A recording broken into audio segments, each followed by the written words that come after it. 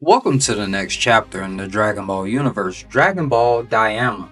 The Dragon Balls have always been powerful tools for altering the status quo, but in Episode 1, Conspiracy, we're introduced to an entirely new scheme that takes our heroes by surprise. This time, an ancient evil emerges from the shadows of the Demon Realm, armed with a plan that will flip the world upside down, old enemies, new threats, and a race against time.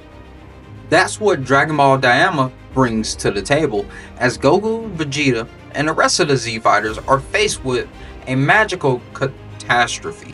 So buckle up, because we're about to recap everything that goes down in Episode 1 of Dragon Ball Daima.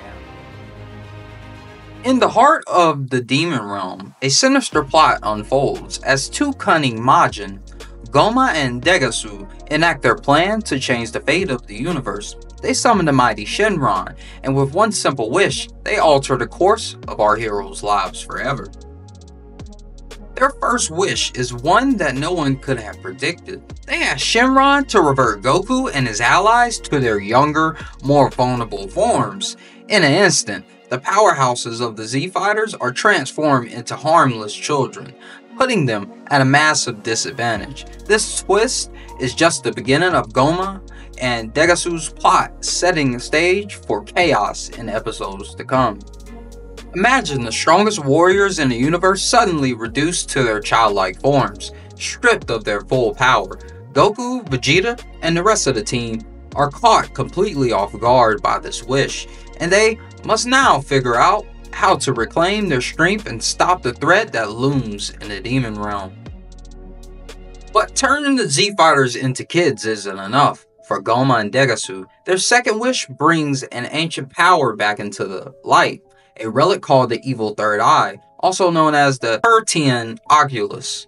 This Majin artifact, lost since the days of the Supreme Demon King Abara, grants its wielder unimaginable strength. We don't see this in the first episode, but I'm sure this will come about at the start of the second. With this relic, Goma plans to become the most powerful ruler the Demon Realm has ever seen. With this wish, he gains access to a terrifying new level of power, making him an even bigger threat to Goku and his friends. The stakes couldn't be higher, and Goma's ambitions are only just beginning. Meanwhile, Degasu remains quiet about what he wants for their third wish. His goals are still a mystery, but there's no doubt that he has something sinister in mind, possibly involving his older brother, Shin. Whatever Degasu's plan is, it will likely further destabilize the balance of power in the universe. One of the biggest revelations in Episode 1 is the existence of the Demon Realm's own set of Dragon Balls. However, these powerful orbs aren't so easy to use. They're guarded by three formidable warriors known as the Tamagami, who are under the protection of Neva, the Namekian. Neva, a Namekian from the Demon Realm, plays a crucial role as the guardian of these Dragon Balls, but he's not exactly respected by Goma and Degasu.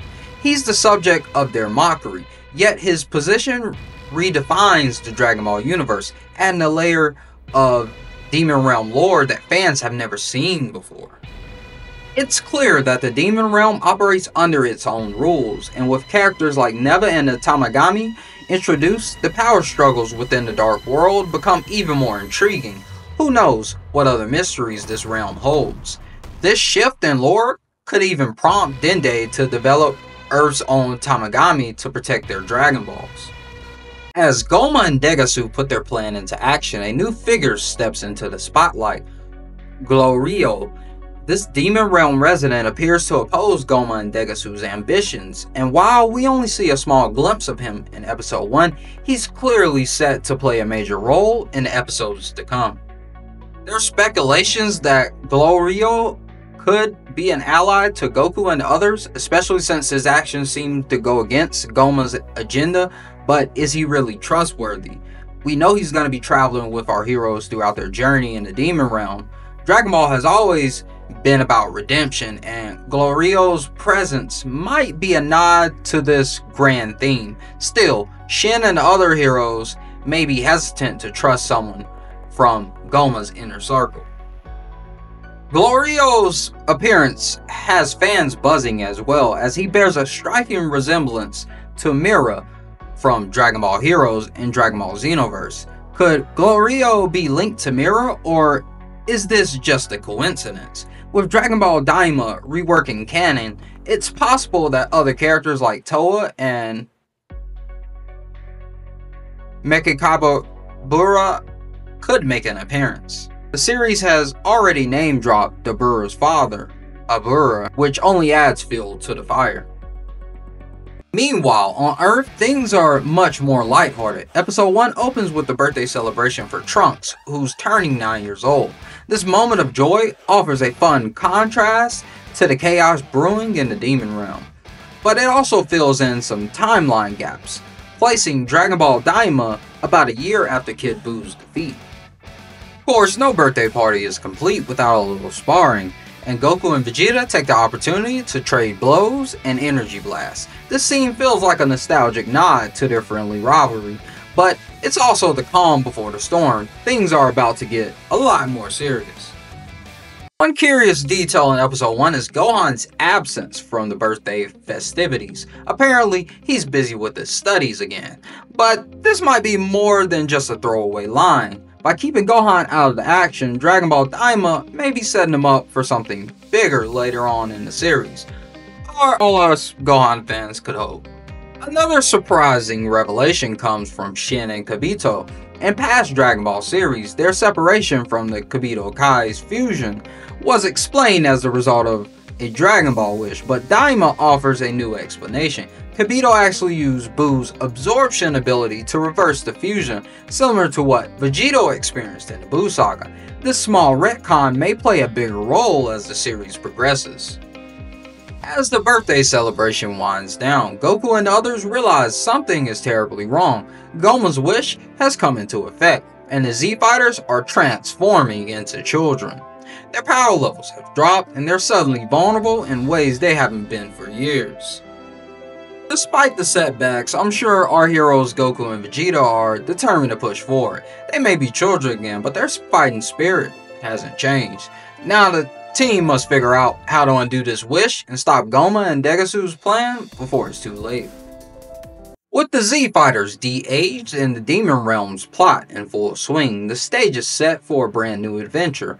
Dragon Ball Daima is only just getting started, and with ancient relics, dark conspiracies, and old enemies returning to the fold, there's no telling what's in store for our heroes. Thank you for joining us for this recap of Dragon Ball Daima, Episode 1. With new twists, unexpected enemies, and the return of old friends, this series is shaping up to be an unforgettable addition to the Dragon Ball universe. Be sure to like, comment, and subscribe for more anime recaps and breakdowns, and remember, when the flames of battle ignite, only the strongest will rise from the ashes. It was a pretty good episode overall. I'd probably give it a 9 out of 10. I was interested all the way throughout. The new info drops and everything was really good. Make sure y'all go check out the episode for yourselves. See me to out. Peace.